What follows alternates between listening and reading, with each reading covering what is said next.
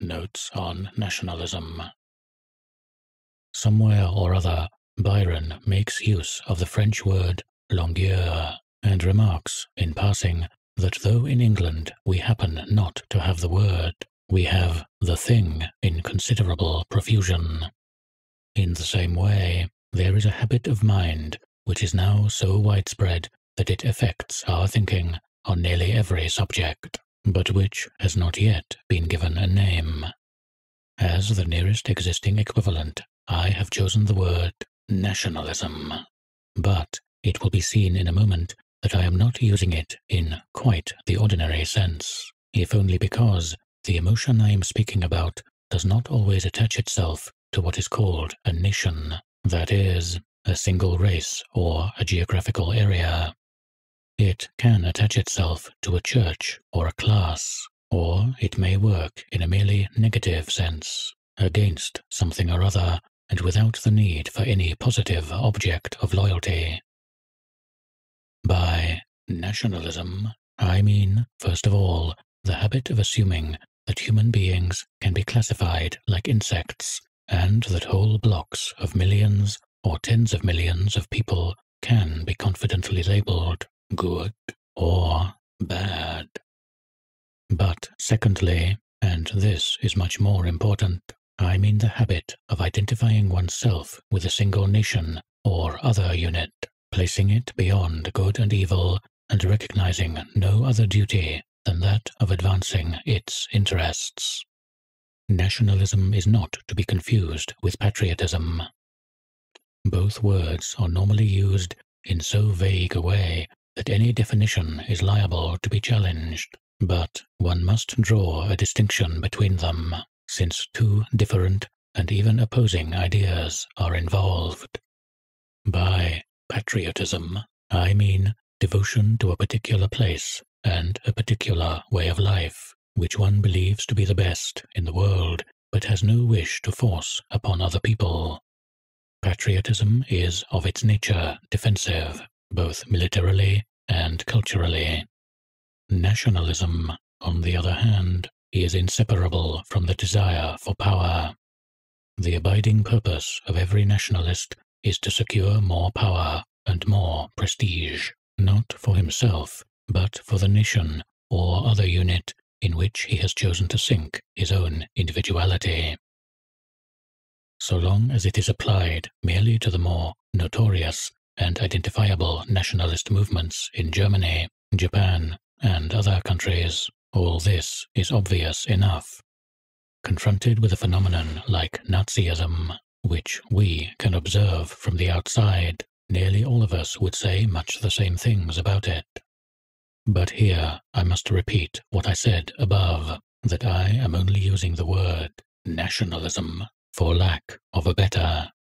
Nationalism, in the extended sense in which I am using the word, includes such movements and tendencies as communism, political Catholicism, Zionism, anti-Semitism, Trotskyism, and pacifism. It does not necessarily mean loyalty to a government or a country, still less to one's own country, and it is not even strictly necessary that the units in which it deals should actually exist. To name a few obvious examples, Jewry, Islam, Christendom, the proletariat, and the white race are all of them the objects of passionate nationalistic feeling. But their existence can be seriously questioned, and there is no definition of any one of them that would be universally accepted. It is also worth emphasizing once again that nationalist feelings can be purely negative. There are, for example, Trotskyists who have become simply the enemies of the USSR without developing a corresponding loyalty to any other unit. When one grasps the implications of this, the nature of what I mean by nationalism becomes a good deal clearer. A nationalist is one who thinks solely, or mainly, in terms of competitive prestige. He may be a positive or a negative nationalist. That is, he may use his mental energy either in boosting or in denigrating, but at any rate, his thoughts always turn on victories, defeats, triumphs, and humiliations. He sees history, especially contemporary history, as the endless rise and decline of great power units, and every event that happens seems to him a demonstration that his side is on the upgrade and some hated rival on the downgrade. But, finally, it is important not to confuse nationalism with mere worship of success. The nationalist does not go on the principle of simply ganging up with the strongest side. On the contrary, having picked his side, he persuades himself that it is the strongest, and is able to stick to his belief even when the facts are overwhelmingly against him. Nationalism is power hunger tempered by self-deception. Every nationalist is capable of the most flagrant dishonesty, but he is also, since he is conscious of serving something bigger than himself, unshakably certain of being in the right. Now that I have given this lengthy definition, I think it will be admitted that the habit of mind I am talking about is widespread among the English intelligentsia, and more widespread there than among the mass of the people. For those who feel deeply about contemporary politics, certain topics have become so infected by considerations of prestige that a genuinely rational approach to them is almost impossible. Out of the hundreds of examples that one might choose, take this question. Which of the three great allies, the USSR, Britain, and the USA, has contributed most to the defeat of Germany? In theory, it should be possible to give a reasoned and perhaps even a conclusive answer to this question. In practice, however, the necessary calculations cannot be made, because anyone likely to bother his head about such a question would inevitably see it in terms of competitive prestige. He would therefore start by deciding in favor of Russia, Britain, or America, as the case might be, and only after this would begin searching for arguments that seemed to support his case. And there are whole strings of kindred questions to which you can only get an honest answer from someone who is indifferent to the whole subject involved, and whose opinion on it is probably worthless in any case. Hence, partly, the remarkable failure in our time of political and military prediction. It is curious to reflect that out of all the experts of all the schools, there was not a single one who was able to foresee so likely an event as the Russo-German Pact of 1939. And when the news of the pact broke, the most wildly divergent explanations of it were given, and predictions were made which were falsified almost immediately, being based in nearly every case not on a study of probabilities, but on a desire to make the USSR seem good or bad, strong or weak. Political or military commentators, like astrologers, can survive almost any mistake, because their more devoted followers do not look to them for an appraisal of the facts, but for the stimulation of nationalistic loyalties. And aesthetic judgments, especially literary judgments, are often corrupted in the same way as political ones. It would be difficult for an Indian nationalist to enjoy reading Kipling, or for a conservative to see merit in Mayakovsky, and there is always a temptation to claim that any book whose tendency one disagrees with must be a bad book from a literary point of view. People of strongly nationalistic outlook often perform this sleight of hand without being conscious of dishonesty. In England, if one simply considers the number of people involved, it is probable that the dominant form of nationalism is old-fashioned British jingoism.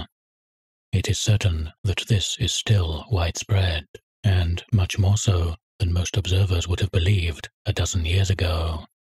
However, in this essay I am concerned chiefly with the reactions of the intelligentsia, among whom jingoism and even patriotism of the old kind are almost dead, though they now seem to be reviving among a minority. Among the intelligentsia, it hardly needs saying that the dominant form of nationalism is communism, using this word in a very loose sense, to include not merely Communist Party members, but fellow travelers and Russophiles generally. A communist, for my purpose here, is one who looks upon the USSR as his fatherland and feels it his duty to justify Russian policy and advance Russian interests at all costs. Obviously, such people abound in England today, and their direct and indirect influence is very great.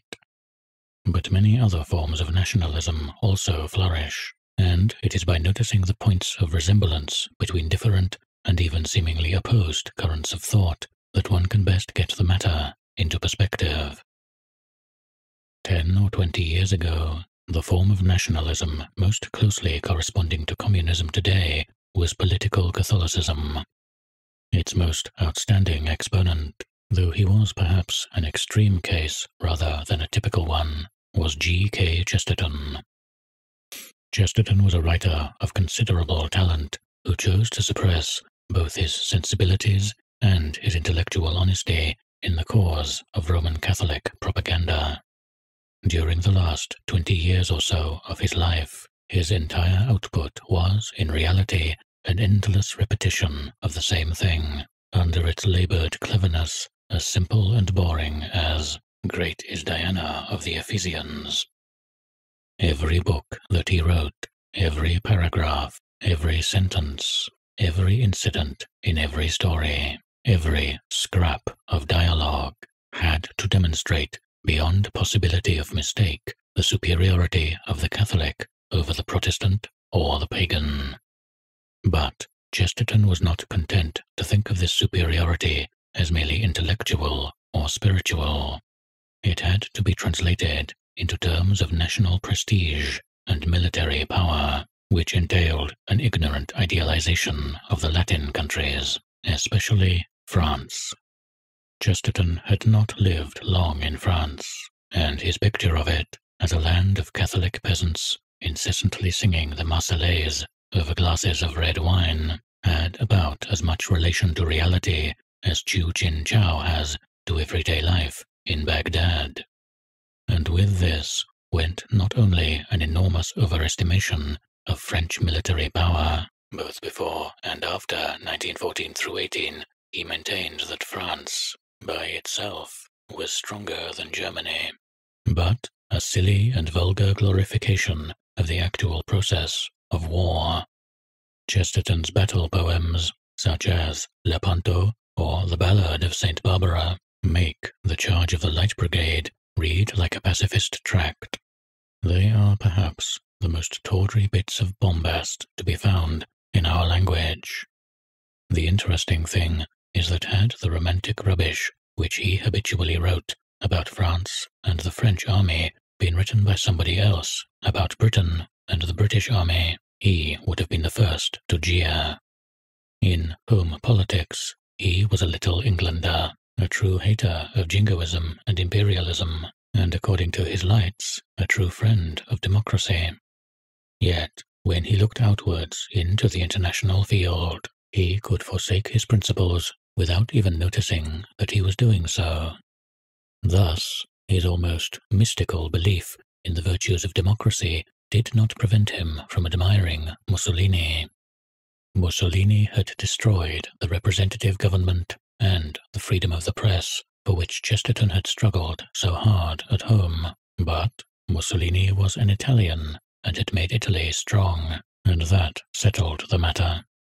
Nor did Chesterton ever find a word to say against imperialism and the conquest of coloured races when they were practiced by Italians or Frenchmen.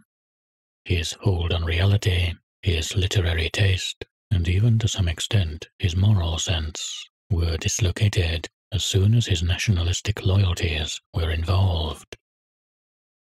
Obviously, there are considerable resemblances between political Catholicism, as exemplified by Chesterton, and communism.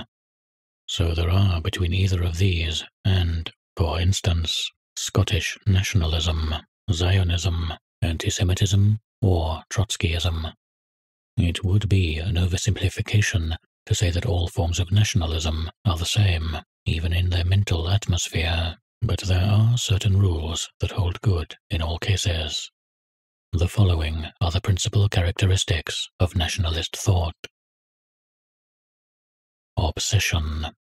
As nearly as possible, no nationalist ever thinks, talks, or writes about anything except the superiority of his own power unit. It is difficult, if not impossible, for any nationalist to conceal his allegiance. The smallest slur upon his own unit, or any implied praise of a rival organization, fills him with uneasiness, which he can only relieve by making some sharp retort. If the chosen unit is an actual country, such as Ireland or India, he will generally claim superiority for it not only in military power and political virtue, but in art, literature, sport, the structure of the language, the physical beauty of the inhabitants, and perhaps even in climate, scenery, and cooking. He will show great sensitiveness about such things as the correct display of flags, relative size of headlines, and the order in which different countries are named. Nomenclature plays a very important part in nationalist thought. Countries which have won their independence or gone through a nationalist revolution usually change their names, and any country or other unit round which strong feelings resolve is likely to have several names, each of them carrying a different implication. The two sides in the Spanish Civil War had between them 9 or 10 names expressing different degrees of love and hatred. Some of these names, e.g., patriots for Franco supporters or loyalists for government supporters, were frankly question-begging, and there was no single one of them which the two rival factions could have agreed to use. All nationalists consider it a duty to spread their own language to the detriment of rival languages, and among English speakers this struggle reappears in subtler form as a struggle between dialects. Anglophobe Americans will refuse to use a slang phrase if they know it to be of British origin, and the conflict between Latinizers and Germanizers often has nationalist motives behind it. Scottish nationalists insist on the superiority of lowland Scots, and socialists whose nationalism takes the form of class-hatred tirade against the BBC accent and even the broad A, one could multiply instances. Nationalist thought often gives the impression of being tinged by belief in sympathetic magic, a belief which probably comes out in the widespread custom of burning political enemies in effigy, or using pictures of them as targets in shooting galleries.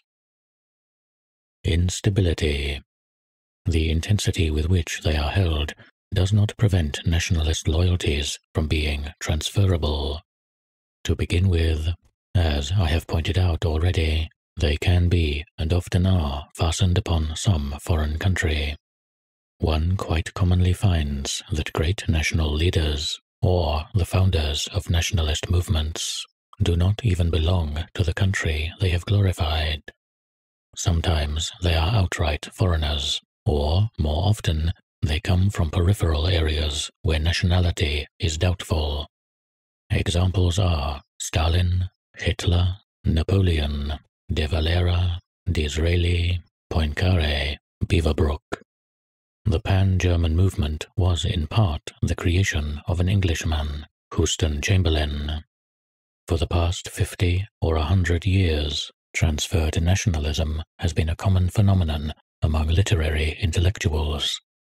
With Lefcadio Hearn, the transference was to Japan, with Carlyle and many others of his time to Germany, and in our own age it is usually Russia. But the peculiarly interesting fact is that retransference is also possible.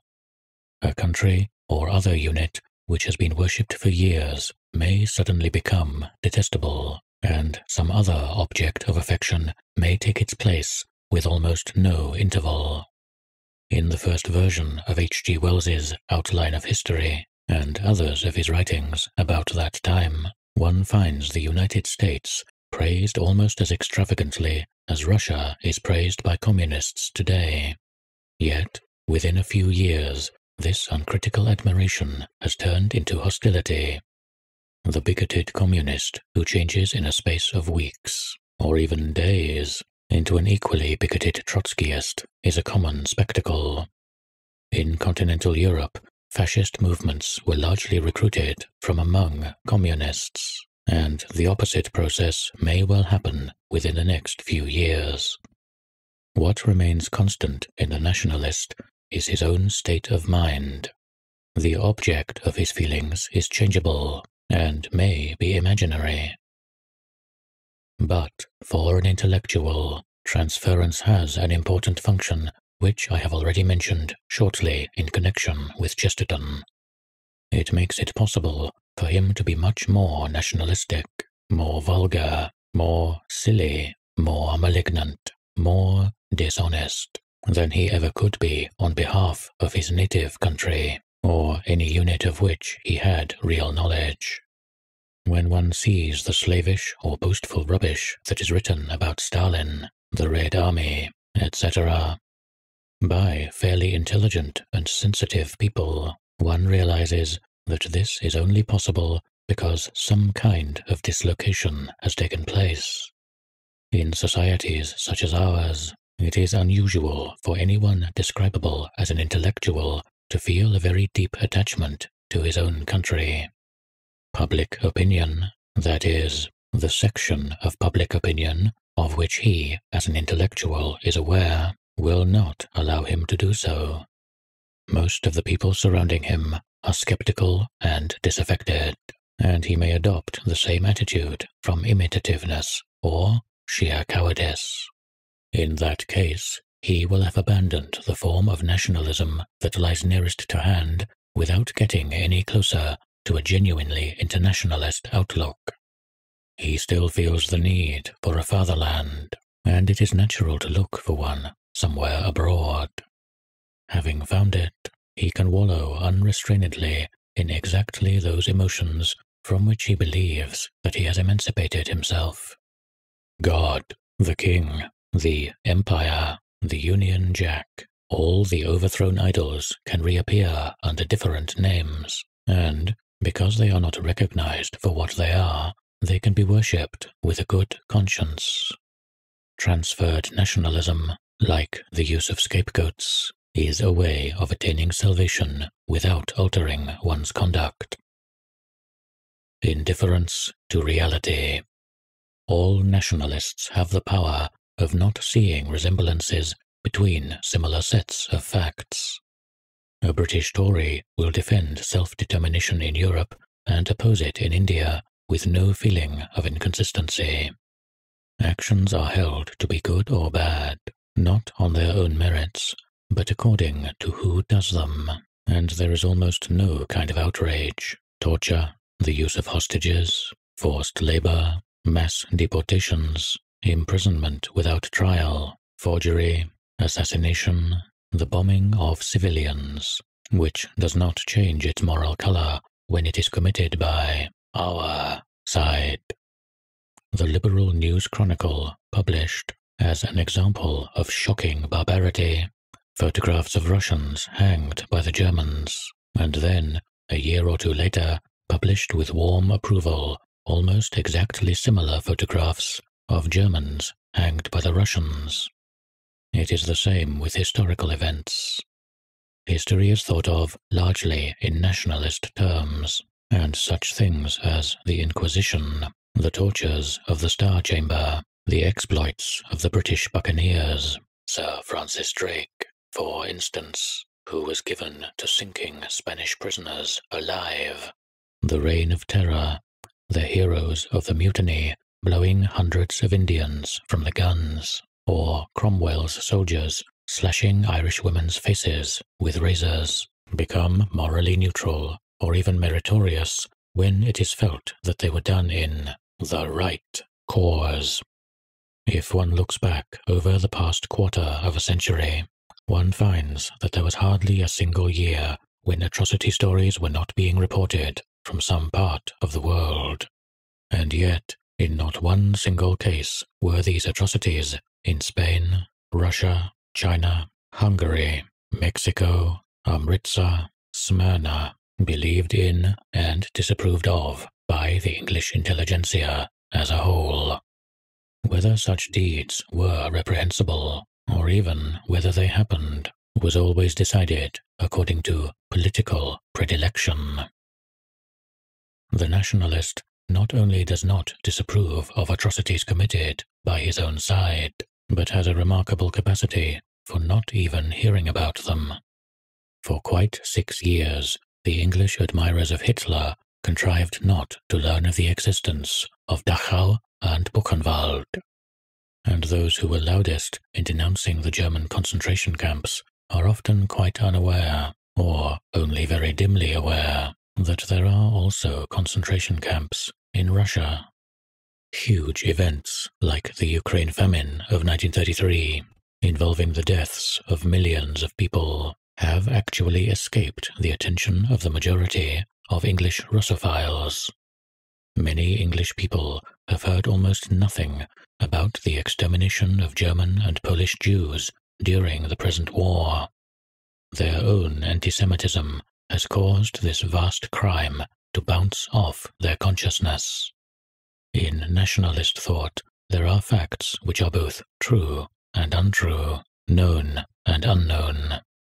A known fact may be so unbearable that it is habitually pushed aside and not allowed to enter into logical processes, or, on the other hand, it may enter into every calculation and yet never be admitted as a fact, even in one's own mind.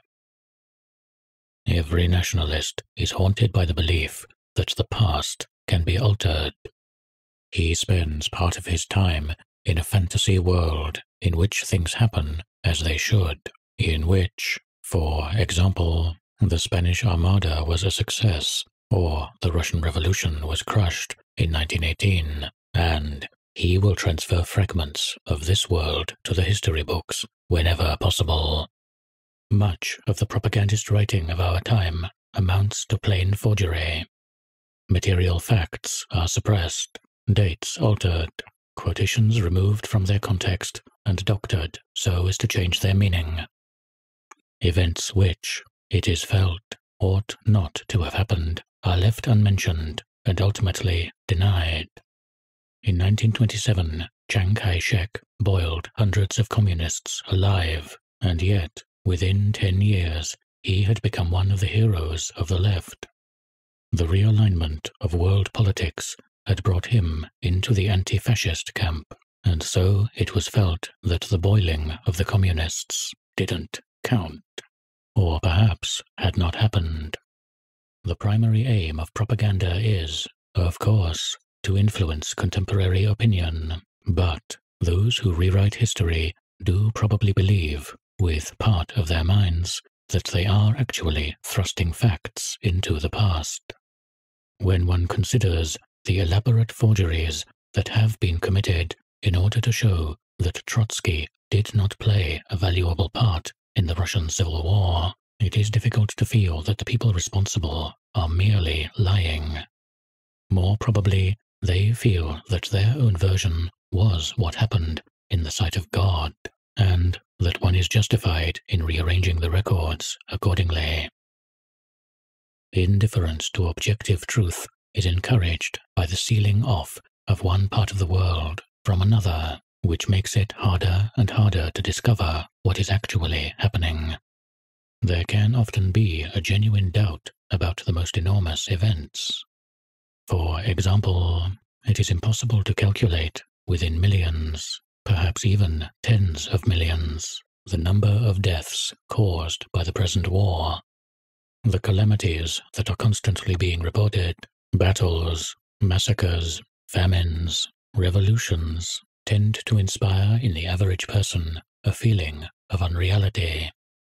One has no way of verifying the facts. One is not even fully certain that they have happened, and one is always presented with totally different interpretations from different sources. What were the rights and wrongs of the Warsaw Rising in August 1944? Is it true about the German gas ovens in Poland?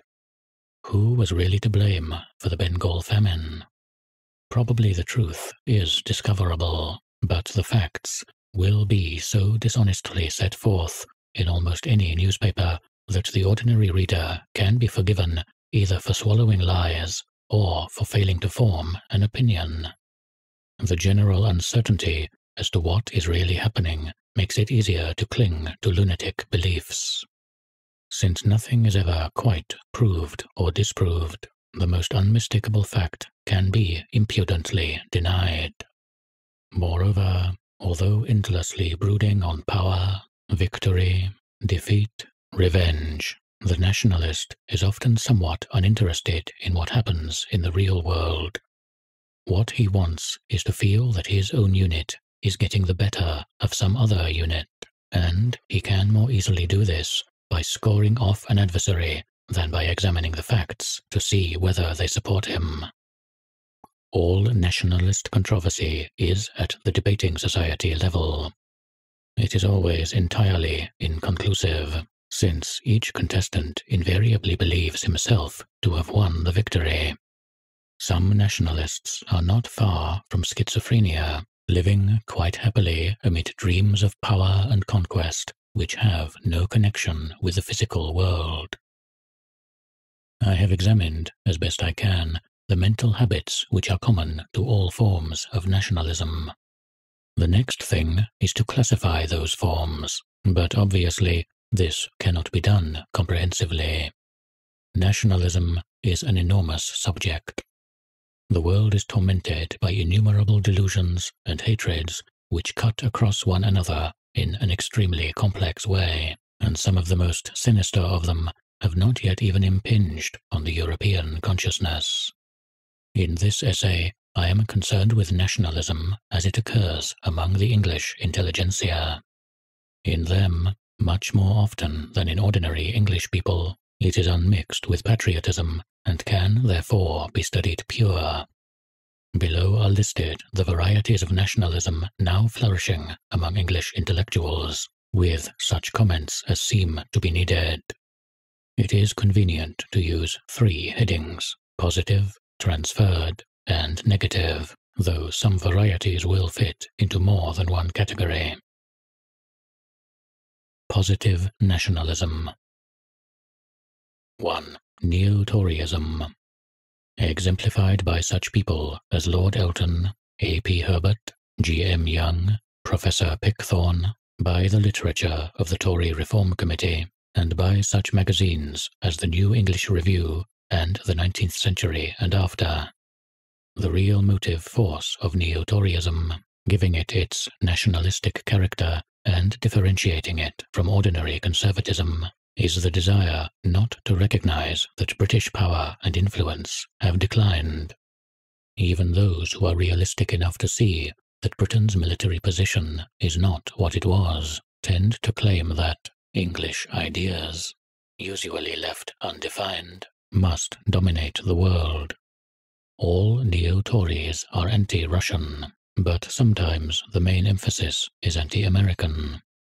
The significant thing is that this school of thought seems to be gaining ground among young intellectuals, sometimes ex-communists, who have passed through the usual process of disillusionment and become disillusioned with that. The Anglophobe who suddenly becomes violently pro-British is a fairly common figure. Writers who illustrate this tendency are F.A. Voigt, Malcolm Muggeridge, Evelyn Waugh, Hugh Kingsmill, and a psychologically similar development can be observed in T.S. Eliot, Wyndham Lewis, and various of their followers. 2. Celtic nationalism. Welsh, Irish, and Scottish nationalism have points of difference, but are alike in their anti-English orientation. Members of all 3 movements have opposed the war while continuing to describe themselves as pro-Russian, and the lunatic fringe has even contrived to be simultaneously pro-Russian and pro-Nazi. But Celtic nationalism is not the same thing as Anglophobia. Its motive force is a belief in the past and future greatness of the Celtic peoples, and it has a strong tinge of racialism. The Celt is supposed to be spiritually superior to the Saxon, simpler, more creative, less vulgar, less snobbish, etc.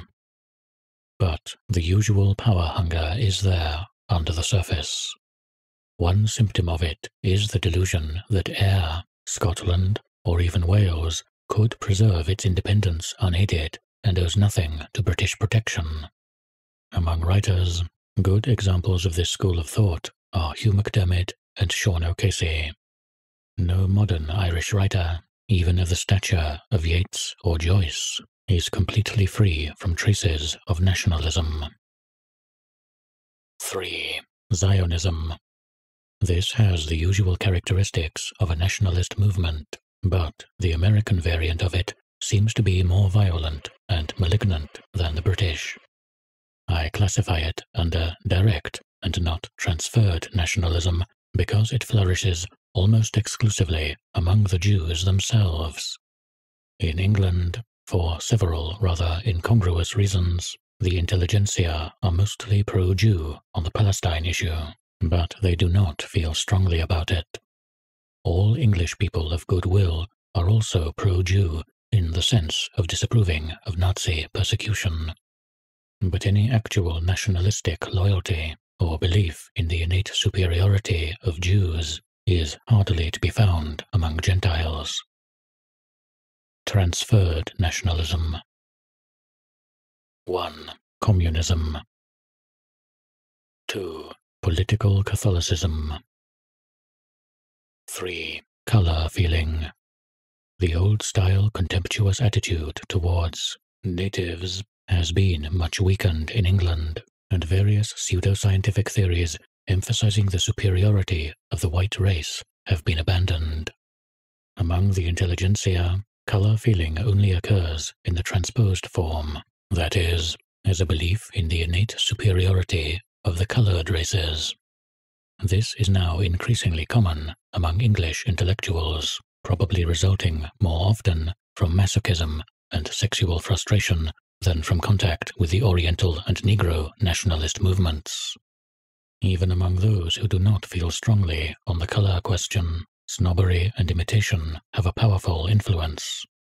Almost any English intellectual would be scandalized by the claim that the white races are superior to the colored, whereas the opposite claim would seem to him unexceptional, even if he disagreed with it. Nationalistic attachment to the colored races is usually mixed up with the belief that their sex lives are superior, and there is a large underground mythology about the sexual prowess of Negroes. 4. Class feeling. Among upper-class and middle-class intellectuals, only in the transposed form, i.e., as a belief in the superiority of the proletariat. Here again, inside the intelligentsia, the pressure of public opinion is overwhelming. Nationalistic loyalty towards the proletariat and most vicious theoretical hatred of the bourgeoisie can and often do coexist with ordinary snobbishness about everyday life. 5. Pacifism. The majority of pacifists either belong to obscure religious sects or are simply humanitarians who object to taking life and prefer not to follow their thoughts beyond that point. But there is a minority of intellectual pacifists whose real, though unadmitted motive appears to be hatred of Western democracy and admiration for totalitarianism. Pacifist propaganda usually boils down to saying that one side is as bad as the other, but if one looks closely at the writings of the younger intellectual pacifists, one finds that they do not, by any means, express impartial disapproval, but are directed almost entirely against Britain and the United States. Moreover, they do not, as a rule, condemn violence as such, but only violence used in defense of the Western countries. The Russians, unlike the British, are not blamed for defending themselves by warlike means, and indeed, all pacifist propaganda of this type avoids mention of Russia or China. It is not claimed, again, that the Indians should abjure violence in their struggle against the British. Pacifist literature abounds with equivocal remarks which, if they mean anything, appear to mean that statesmen of the type of Hitler are preferable to those of the type of Churchill, and that violence is perhaps excusable if it is violent enough. After the fall of France, the French pacifists, faced by a real choice, which their English colleagues have not had to make, mostly went over to the Nazis, and in England there appears to have been some small overlap of membership between the Peace Pledge Union and the Blackshirts. Pacifist writers have written in praise of Carlyle, one of the intellectual fathers of fascism. All in all, it is difficult not to feel that pacifism, as it appears among a section of the intelligentsia, is secretly inspired by an admiration for power and successful cruelty. The mistake was made of pinning this emotion to Hitler, but it could easily be retransferred. Negative nationalism. 1. Anglophobia. Within the intelligentsia, a derisive and mildly hostile attitude towards Britain is more or less compulsory, but it is an unfaked emotion in many cases. During the war, it was manifested in the defeatism of the intelligentsia, which persisted long after it had become clear that the Axis powers could not win. Many people were undisguisedly pleased when Singapore fell or when the British were driven out of Greece, and there was a remarkable unwillingness to believe in good news, e.g. El Alamein, or the number of German planes shot down in the Battle of Britain. English left-wing intellectuals did not, of course, actually want the Germans or Japanese to win the war, but many of them could not help getting a certain kick out of seeing their own country humiliated, and wanted to feel that the final victory would be due to Russia, or perhaps America, and not to Britain. In foreign politics, many intellectuals follow the principle that any faction backed by Britain must be in the wrong. As a result, enlightened opinion is quite largely a mirror image of conservative policy. Anglophobia is always liable to reversal, hence that fairly common spectacle, the pacifist of one war who is a bellicist in the next. 2. Anti-Semitism. There is little evidence about this at present, because the Nazi persecutors have made it necessary for any thinking person to side with the Jews against their oppressors. Anyone educated enough to have heard the word anti-Semitism claims as a matter of course to be free of it, and anti-Jewish remarks are carefully eliminated from all classes of literature. Actually, anti-Semitism appears to be widespread, even among intellectuals, and the general conspiracy of silence probably helps to exacerbate it. People of left opinions are not immune to it, and their attitude is sometimes affected by the fact that Trotskyists and anarchists tend to be Jews. But anti-Semitism comes more naturally to people of conservative tendency, who suspect the Jews of weakening national morale and diluting the national culture. Neo-Tories and political Catholics are always liable to succumb to anti-Semitism, at least intermittently. 3. Trotskyism. This word is used so loosely as to include anarchists, democratic socialists, and even liberals. I use it here to mean a doctrinaire Marxist whose main motive is hostility to the Stalin regime. Trotskyism can better be studied in obscure pamphlets or in papers like The Socialist Appeal than in the works of Trotsky himself, who was by no means a man of one idea. Although in some places, for instance in the United States, Trotskyism is able to attract a fairly large number of adherents and develop into an organized movement with a petty Führer of its own, its inspiration is essentially negative. The Trotskyist is against Stalin, just as the communist is for him, and, like the majority of communists, he wants not so much to alter the external world as to feel that the battle for prestige is going in his own favor. In each case, there is the same obsessive fixation on a single subject, the same inability to form a genuinely rational opinion based on probabilities. The fact that Trotskyists are everywhere a persecuted minority, and that the accusation usually made against them, i.e., of collaborating with the fascists, is obviously false, creates an impression that Trotskyism is intellectually and morally superior to communism. But it is doubtful whether there is much difference. The most typical Trotskyists, in any case, are ex-communists, and no one arrives at Trotskyism except via one of the left-wing movements. No communist, unless tethered to his party by years of habit, is secure against a sudden lapse into Trotskyism. The opposite process does not seem to happen equally often, though there is no clear reason why it should not. In the classification I have attempted above, it will seem that I have often exaggerated, oversimplified, made unwarranted assumptions, and left out of account the existence of ordinarily decent motives. This was inevitable, because in this essay I am trying to isolate and identify tendencies which exist in all our minds and pervert our thinking, without necessarily occurring in a pure state or operating continuously. It is important at this point to correct the oversimplified picture which I have been obliged to make. To begin with, one has no right to assume that everyone, or even every intellectual, is infected by nationalism. Secondly, nationalism can be intermittent and limited.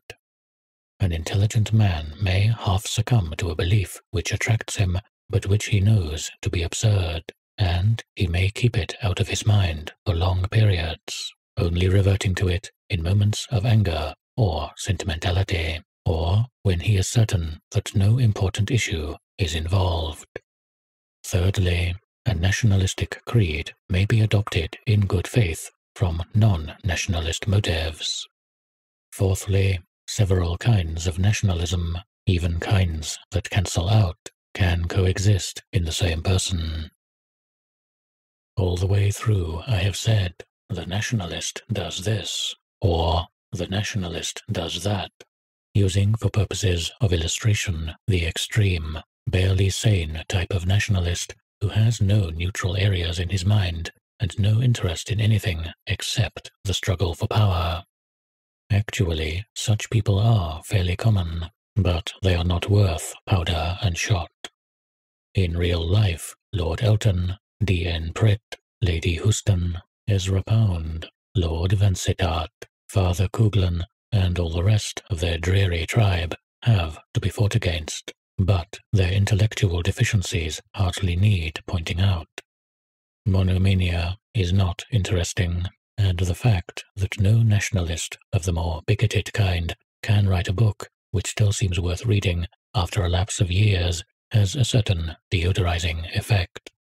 But when one has admitted that nationalism has not triumphed everywhere, that there are still people whose judgments are not at the mercy of their desires, the fact does remain that the nationalist habit of thought is widespread, so much so that various large and pressing problems, India, Poland, Palestine, the Spanish Civil War, the Moscow trials, the American Negroes, the Russo-German Pact, or what have you, cannot be, or at least never are, discussed upon a reasonable level.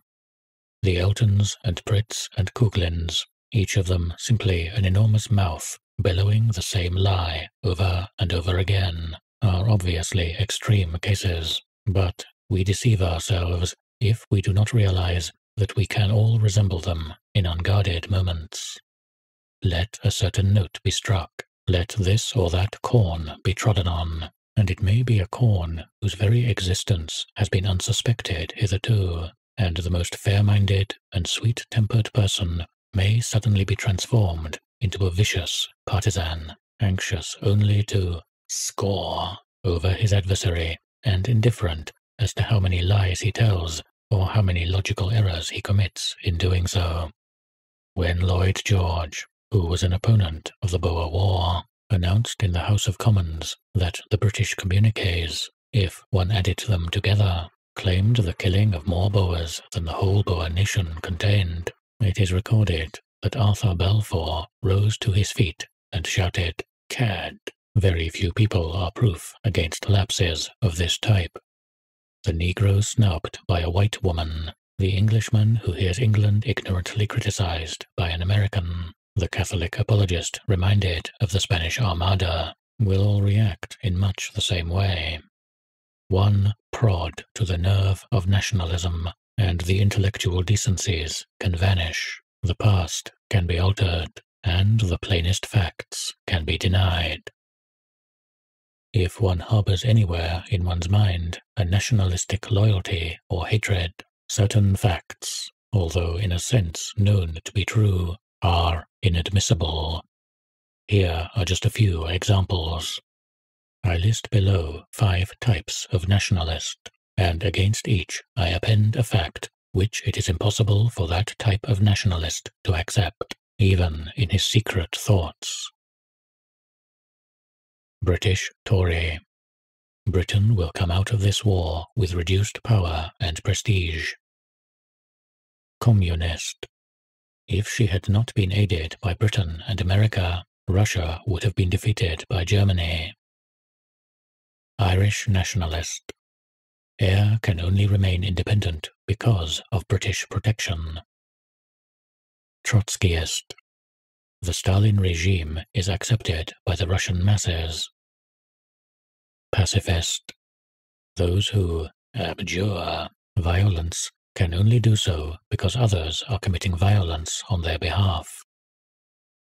All of these facts are grossly obvious if one's emotions do not happen to be involved. But, to the kind of person named in each case, they are also intolerable, and so they have to be denied, and false theories constructed upon their denial. I come back to the astonishing failure of military prediction in the present war. It is, I think, true to say that the intelligentsia have been more wrong about the progress of the war than the common people, and that they were wrong precisely because they were more swayed by partisan feelings.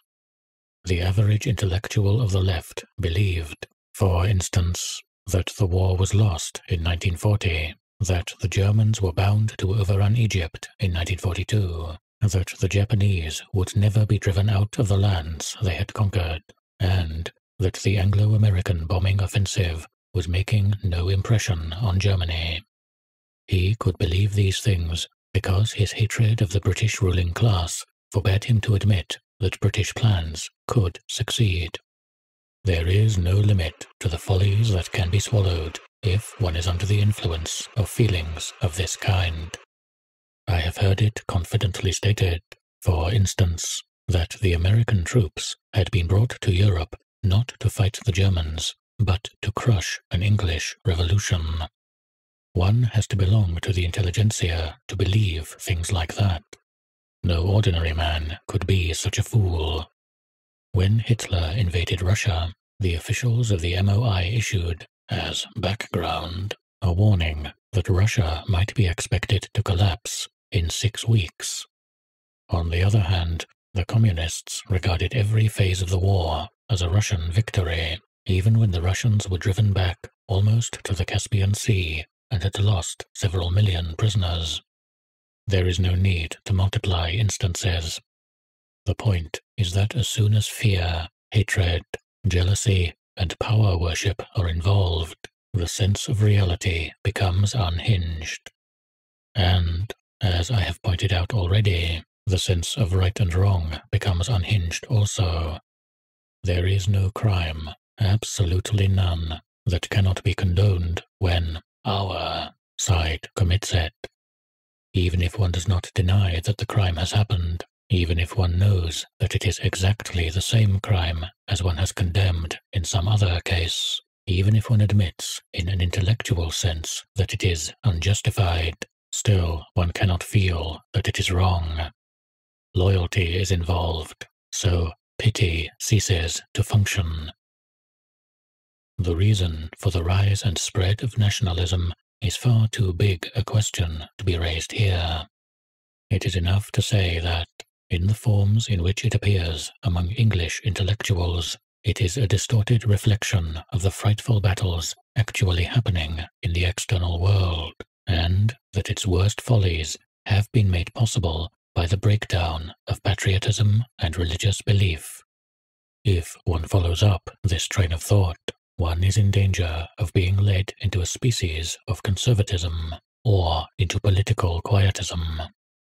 It can be plausibly argued, for instance, it is even probably true, that patriotism is an inoculation against nationalism, that monarchy is a guard against dictatorship, and that organized religion is a guard against superstition. Or again, it can be argued that no unbiased outlook is possible, that all creeds and causes involve the same lies, follies, and barbarities. But this is often advanced as a reason for keeping out of politics altogether. I do not accept this argument, if only because, in the modern world, no one describable as an intellectual can keep out of politics in the sense of not caring about them. I think one must engage in politics, using the word in a wide sense, and that one must have preferences. That is, one must recognize that some causes are objectively better than others, even if they are advanced by equally bad means. As for the nationalistic loves and hatreds that I have spoken of, they are part of the makeup of most of us, whether we like it or not. Whether it is possible to get rid of them, I do not know, but I do believe that it is possible to struggle against them, and that this is essentially a moral effort. It is a question, first of all, of discovering what one really is, what one's own feelings really are, and then of making allowance for the inevitable bias. If you hate and fear Russia, if you are jealous of the wealth and power of America, if you despise Jews, if you have a sentiment of inferiority towards the British ruling class, you cannot get rid of those feelings simply by taking thought. But you can at least recognize that you have them, and prevent them from contaminating your mental processes. The emotional urges, which are inescapable, and are perhaps even necessary to political action, should be able to exist side by side with an acceptance of reality. But this, I repeat, needs a moral effort, and contemporary English literature, so far as it is alive to all the major issues of our time, shows how few of us are prepared to make it.